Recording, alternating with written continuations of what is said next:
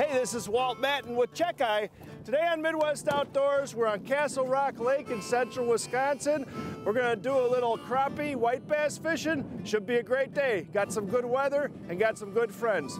Let's go get them, Check Eye. That's right, Mr. Walt. We should have good time today. Let's go get them. Attaboy, Jesse. Here we go. Woo. That's a big one. That one came on blue and gold, slender spoon. That's one of the nicer ones. We'll throw that over in our pile there. Grab another waxy and put her on and go down.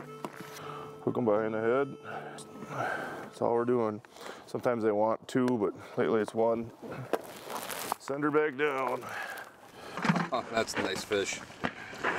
You know, the spoon bite, you get laid ice like this, it'd be a whole lot of fun because they bottle rocket right up under the ice. Look at that, just annihilating that bait. How are we jigging it pretty aggressive or? Oh yeah, absolutely. Right in the middle of the water column, we're in about 18 feet of water, about 9 feet down, and just smacked it. Them suspended fish are the hungry ones today. There you go, there's a nice one on the old Demon jigging spoon. Just barely lip hooked there. One of the things that's interesting is there's just no fish down there, and then all of a sudden, bink, they come out of no place, and there they are. They seem to be rooting around the bottom and then popping up. Hey, Check Guy, what are you doing? I'm fishing. I got something for you. What is? Those are peas. What I do? You sprinkle those around your hole. When a fish comes up to take a pea, you grab them. I gotta try right now. Okay. Come on, fishes. Come on, fishes. Oh, we just moved over to a little bit deeper water here, and what happens is a lot of times on Wisconsin River here, like Pete and Wall, Castle Rock, is when they start to lower the water in the spring for the spring runoff, these fish move out to deeper water, and we moved out here to the main channel this time and hope to find some more. And here's our first fish. Nice big old white crappie.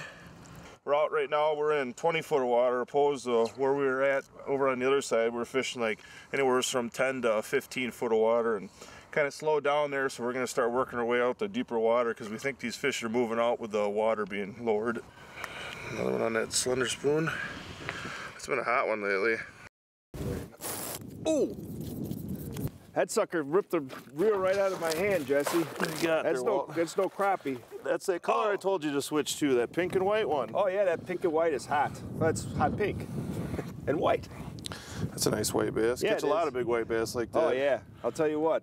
One thing about Castle Rock Lake, it's a year-round fishing place. I've come up here in the spring, summer, fall, all the way up to November I was fishing, and obviously through the ice. It's a great four-season place to fish. Come on, fish, come on up. Oh, here comes one. Oh, Check Eye number one, pea fishing. Go, Check Eye, go. Hi, Mr. Jim, nice catch. Hey, thanks, Check Eye. How you doing? Okay. Hey, why you fish with such long rod? Kind of a personal question, but seriously, more leverage, stand away from the hole. I don't spook fish in shallow water. This gives Check Eye idea. Joking aside, Check Eye, the long rod, more leverage. I don't spook the fish because I'm standing away from the hole. Really good in shallow water like today. See the fish I'm catching? Check it. I won't spook fish now.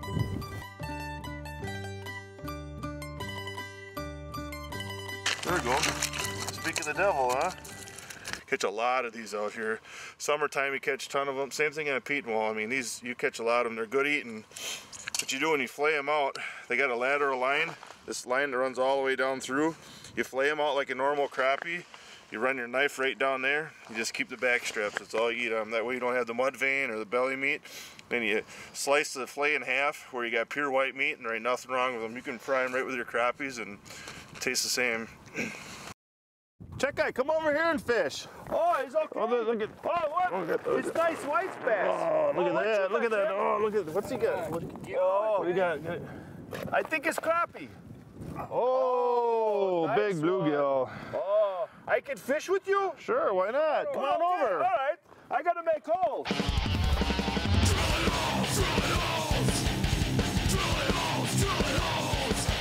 Oh, really, Check Eye? I said you could fish close, but not this close.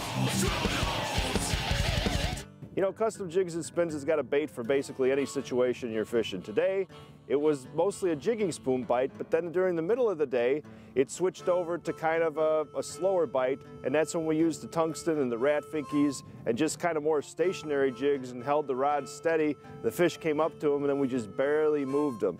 That seemed to be the ticket. But then early and late in the day, when the fish got more aggressive, we were running those jigging spoons, and they were working real well. Spoons like the slender spoons, the demon jigging spoons, custom jigs and spins. They've got a lure for every situation, whether you're fishing a flowage, clear water lake, or any body of water near you. Got one there, Jess? Yep. Nice. Nicely done. Finally, had two of them down there. Yeah. And the bottom one came racing up, beat the other one to her. All right. Look at that. There's a nice white crappie. We haven't caught one of those in a while. Yeah, a little whitey. Hey, thanks a lot, Jesse, for showing me around. You bet, Walt. We had a great time here at Castle Rock Flowage with my guide and buddy, Jesse Qualley. With Greenwater Walleyes Guide Service and Custom Jigs and Spins, Midwest Outdoors will be right back.